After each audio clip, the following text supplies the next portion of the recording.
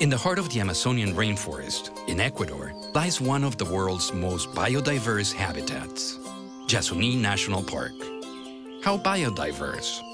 A single hectare contains more tree species than in all of Mexico, US, and Canada combined.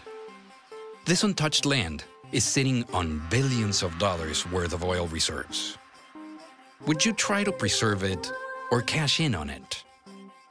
To prevent this world biosphere from irreversible damage, Ecuador created the YASUNI ITT initiative, declaring its commitment to leave the oil reserves underground indefinitely while asking for the global community's financial co-responsibility in preserving this unique environment.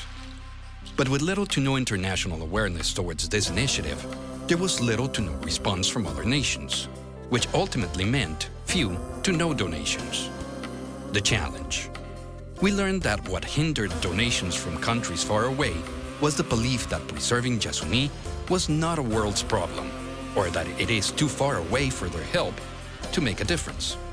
Unless, of course, the problem affects them directly. The solution. Make YASUNI a personal issue and position YASUNI as a global concern. So, we brought the problem closer. First, we created a complete communications platform called I Am YASUNI, simply to make it personal. Then, we brought it home by creating a stunt in the capital of the world.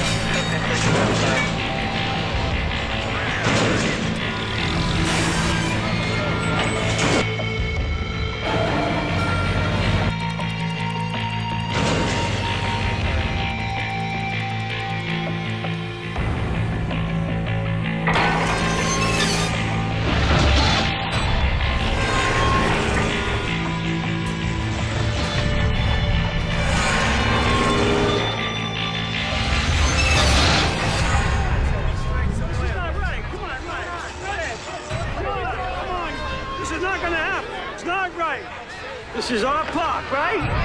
This is our park! We shouldn't be allowing this! That's what I gotta do. It's my job. What the hell's the matter with you? It's not gonna happen!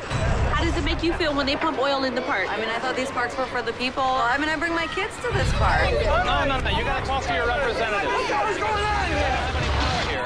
Are you kidding me with this? Calm down.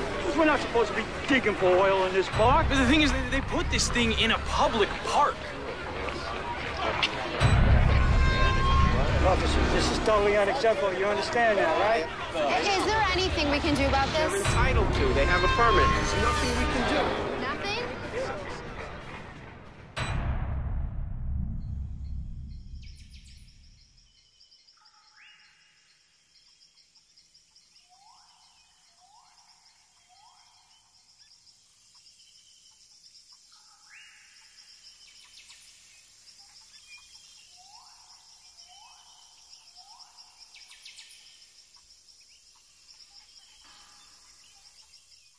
During the stunt, New York residents started to come and complain, and the media arrived to ask questions. We had the answer. While still in production, we had the main US news organizations already talking about YASUNI. Before releasing the video to the public, we needed to build momentum. A social media platform was created for consumers to engage, share, and donate, and included Facebook pages in English, French, German, Spanish, and Arabic. Clout was used to identify the biggest environmental influencers in the country and give them a sneak peek of the video. Then, we asked them to share the message within their own social network. Previous to the official launch of the campaign, the video had gone viral, receiving 10,000 views in less than 24 hours. 48 hours after the video was shared on social networks, we officially launched I Am YASUNI at TEDx Harlem, a theme that examined the notion of an idea happening in one place, but the impact being felt somewhere else. Ecuadorian Secretary of State Yvonne Baki presented the initiative in Madison Square Park video. The next step, transform I Am YASUNI from a New York stunt to a global social movement. To legitimize the message, a documentary was already in the works. Established documentary director Nicolas Entel took on the assignment.